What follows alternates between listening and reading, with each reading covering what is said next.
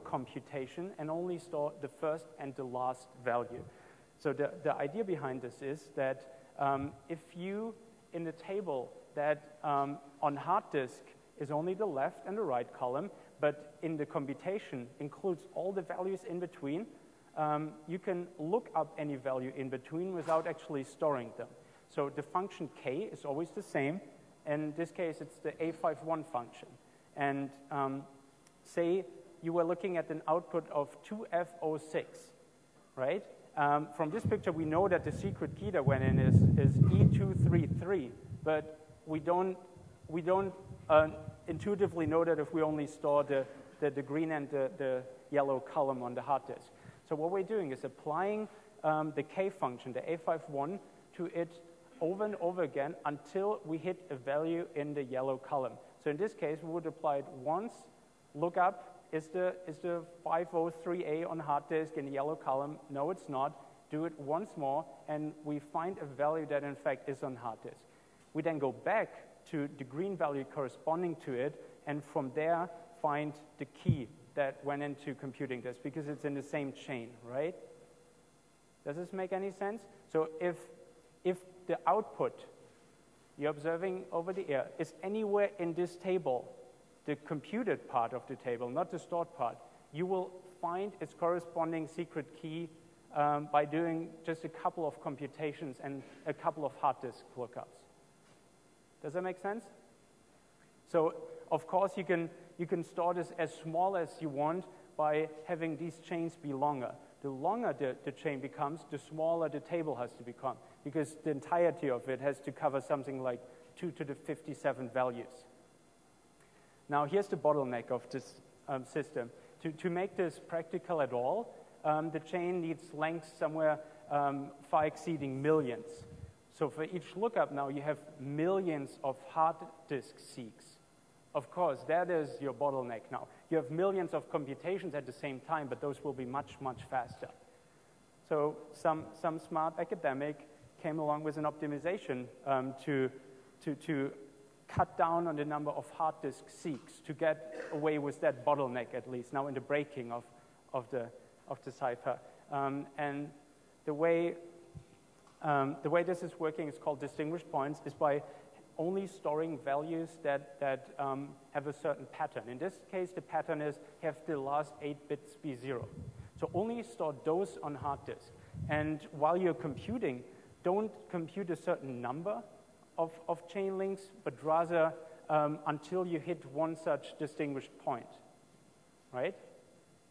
So now on the attacking side again, you start with some value, say the F415, and you'll compute without looking at the hard disk until you hit a distinguished point, until you see the 8 0 bits, and only then you look at the hard disk, right? Much more efficient, much better balance between computing and hard disk seeks.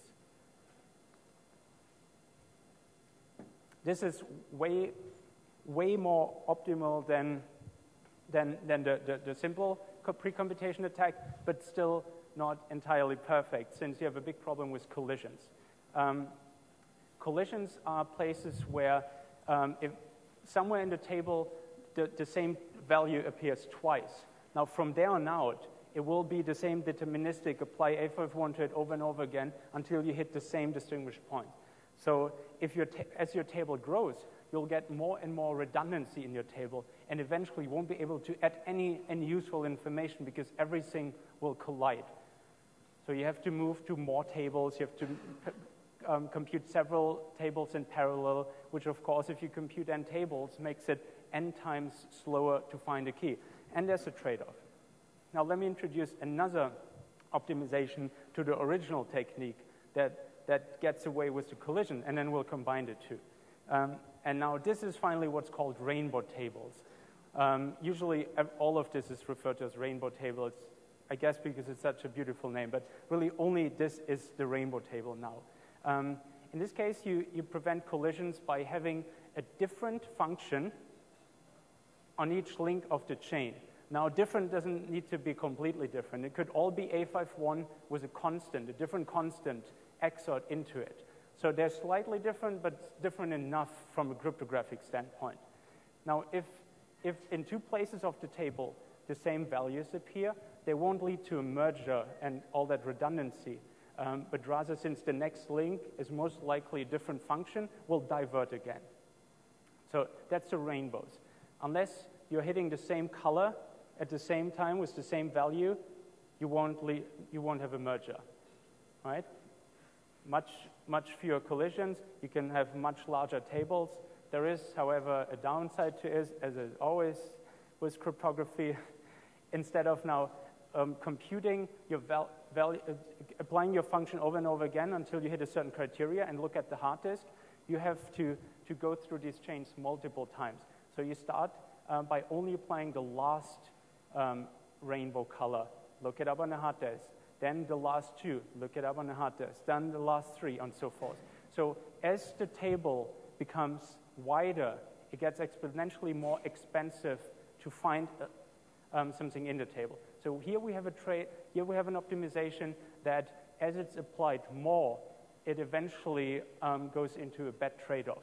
Now that sounds like something we could perfectly combine with the other optimization that only runs into the problem of collisions, and that's in fact what we did. So for A5 we compute a distinguished point rainbow table, where we compute a distinguished point not once but 32 times, and each time we hit a distinguished point, we change the color. So this is drawing in the best features of both worlds, and the number 32, of course, was found through an optimization problem and seems optimal for the 2 to the 57 key space. I'll be happy to share the calculation with you if anybody's interested. Point being, though, we did a lot of calculation to make sure you're not computing too much. This is, from all that's known cryptographically, the best possible pre-computation attack on A5 And now let's get back to the main reason why I'm standing here. We still need your computational power. So the process, well, let me first give you a second. Well, I've already given you two reasons, I guess, for distributed. First, it's much faster, but second, nobody is liable for it as in one person. We need this to be done anonymously, at least in parts, and we need this to be distributed, preferably across different jurisdictions. And the process I would propose going forward with this is get the tools, of course, they're online. You can read the documentation on all that, and then start cracking on these tables.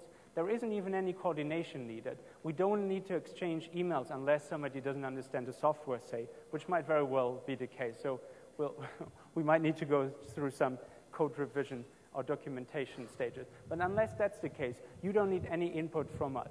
Generate two random numbers and start crunching on these tables. Eventually, once you're done, put the tables on BitTorrent, through Tor preferably, so there's no way of tracing the tables back to any one person.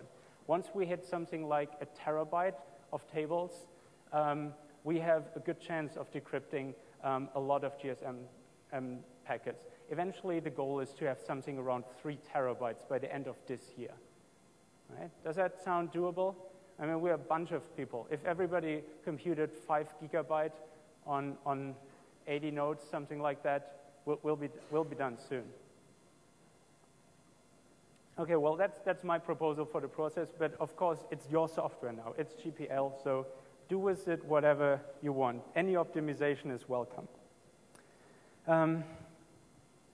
We want you to be involved, of course, not just as computational resources, but as developers as well. We did build this framework to be as flexible as possible, both in the number of backends it supports. So I've been talking about CUDA and FPGAs. CPUs are supported, of course, as well. And it's flexible for more possible backends. It is flexible as in the cryptographic function to be used as well. So if you have any other cipher with 64-bit or less of a key space, you can adopt this very, very quickly to just suit your project pre-computation needs. So please get involved both on the computation side and as developers. Sasha has been spending a lot of time developing this, and it's a beautiful framework. And it would be a pity if